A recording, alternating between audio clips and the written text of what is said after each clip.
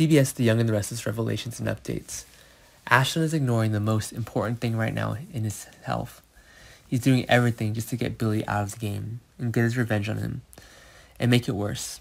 Let Billy be a joke. Victor's desire to take Chance calm is also fulfilled.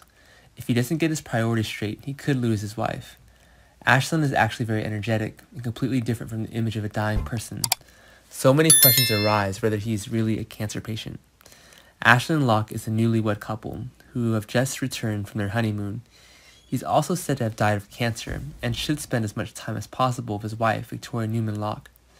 Victoria spends all her time looking forward to finding a cure for her wife's cancer. Ashland once nearly died of his heart disease, but when he came back strong, announced that he had cancer with Victoria alone. It all seemed to be a plan that Ashland had calculated in advance.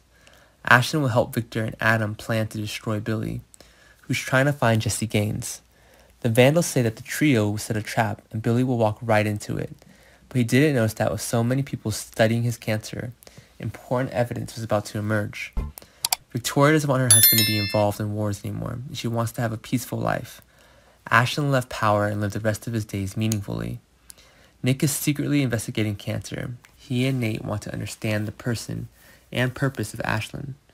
Victoria is angry with her brother, as well as her ex-husband, but she will not approve of what her father and her spouse are doing. But what Ashland did only fooled Vicky. The rest could not be overlooked by others.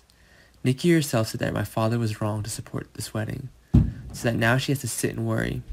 She wants her new life with Ashland to be drama-free, and won't want him to waste precious time getting even. Billy was the father of her children, and she wouldn't want him destroyed. Ashland's horrible secrets will have to be revealed, and I don't trust him at all.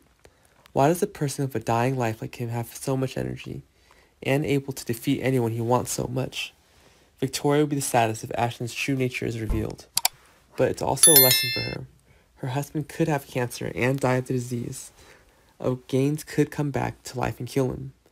Maybe Ashland isn't dead yet and has lied to everyone. There is still much to be revealed about this man. Nate and Nick will find out the truth about him. Do you think Ashland really has cancer? I think he has some kind of disease, but being able to cure words is not as dangerous as cancer.